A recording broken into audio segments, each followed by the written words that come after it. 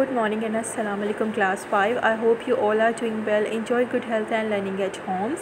I'm your social studies teacher Aruj Yunus, and as you all know, we are doing the reading of means of communication, in which we discussed about the advanced means of communication, importance of means of communication, advantages, disadvantages. आपको याद है कि हमने detail में इसको discuss किया है कि हमारे पास एडवांस्ड मींस ऑफ कम्युनिकेशंस क्या हैं, उनके एडवांटेजेस क्या हैं, डिसएडवांटेजेस क्या हैं, और मीडिया का क्या रोल है, हम किस तरह से अवेयर रह सकते हैं, और हम ग्लोबल विलेज दुनिया हमारी कैसे बन चुकी है वो एडवांस्ड मींस ऑफ कम्युनिकेशन की वजह से।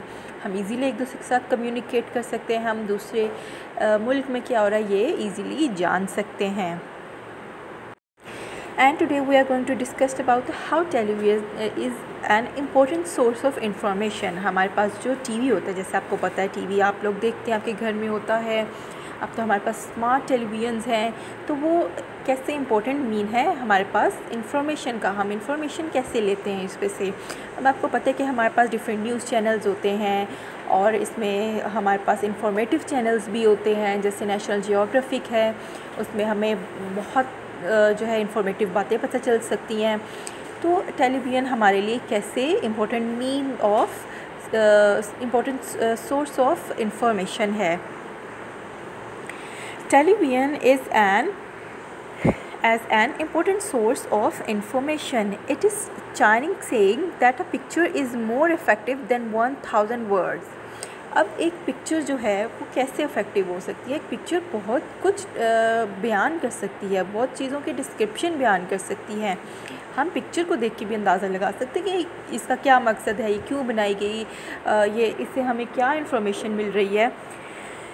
So therefore television is the effective and popular mean of information. अब टेलीविज़न पे तो हम साथ वीडियो देख सकते हैं, ऑडियो वीडियो दोनों देख सकते हैं, तो वीडियो के थ्रू हमें ज़्यादा अच्छे से चीज़ जो है वो समझ आ सकती है।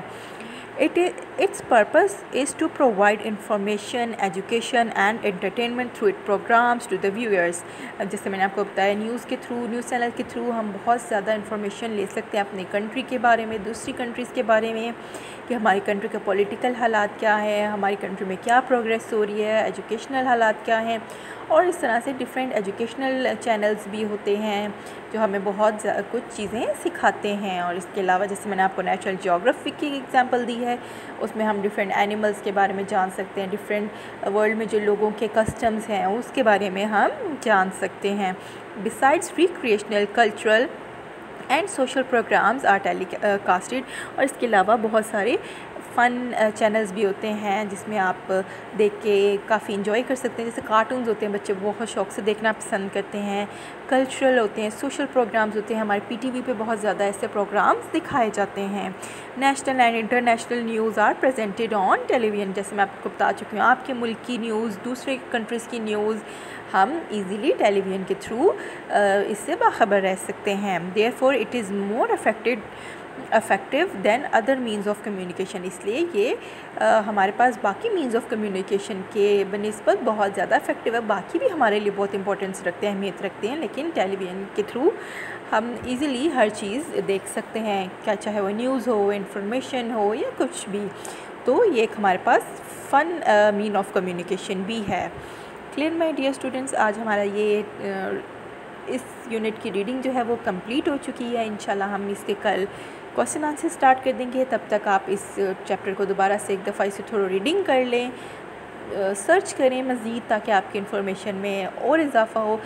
Okay my dear students, we will meet in next video lecture. Till then take care of yourselves. अल्लाह हाफ़िज़।